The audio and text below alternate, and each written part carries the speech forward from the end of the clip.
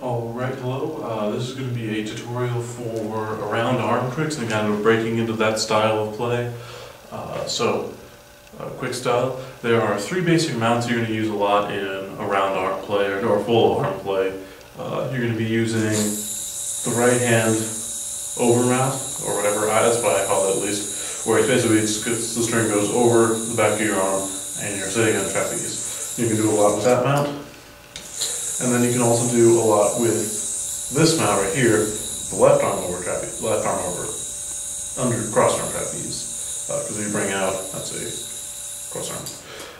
So there's a lot of things you can do with both of these particular mounts. These are the two major ones. There are some others, but I haven't practiced enough with them to really be able to do a tutorial for them. So I'm going to show you some basic moves you can do that will kind of break you into full arm tricks.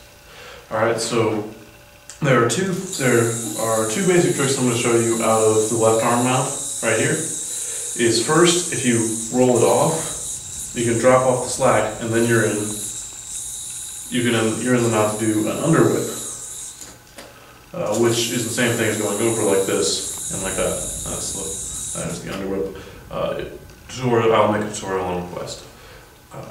You can also set from right here, you set in like this, you can roll your right hand over and dismount, which gets you a good motion, and that's kind of a cool way to exit. To get into the mount, you're going to, more or less, you're going to sit in a trapeze, and you're going to pull it behind your arm, you're going to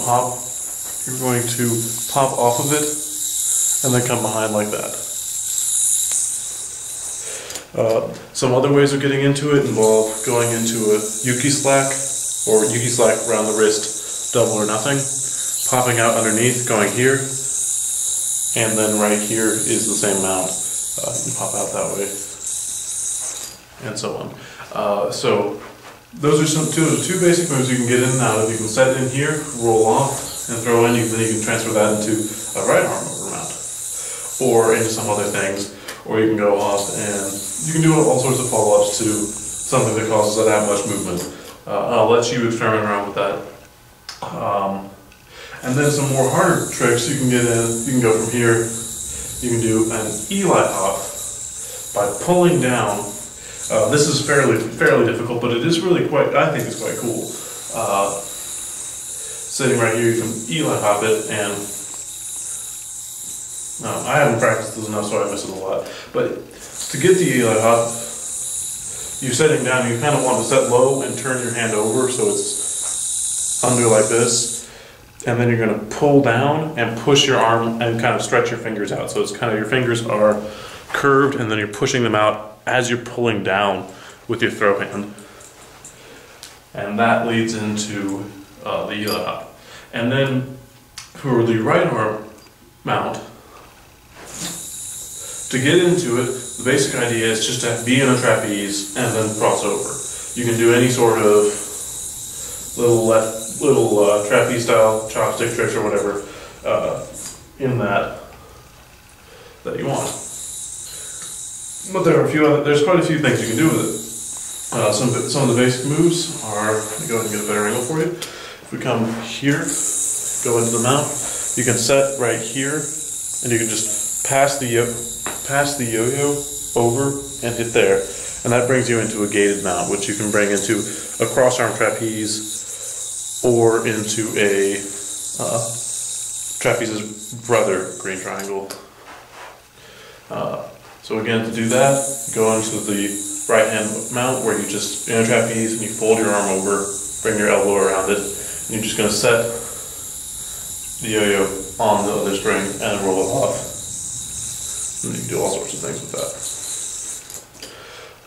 And then another thing that I do quite often with this, it gets into the same mount, coming here, and you can be doing like an Eli hop, and you can come up and hook around like that, where it's actually not very hard. It seems very hard, but it's very easy.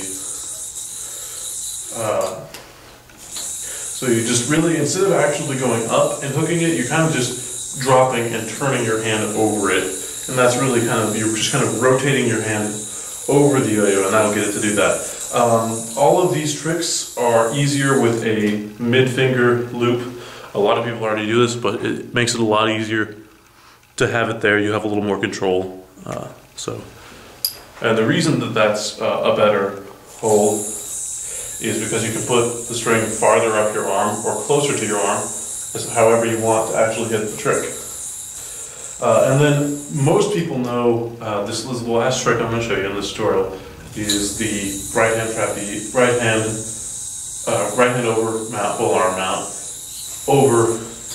You can go into a bind by going over and catching there.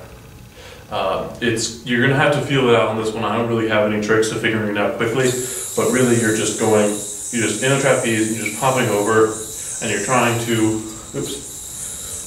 land on this you're trying to land close to your hand as it's free falling, and that will cause it to bind. That's it for this one tutorial. I hope it helps you get into the full arm tricks.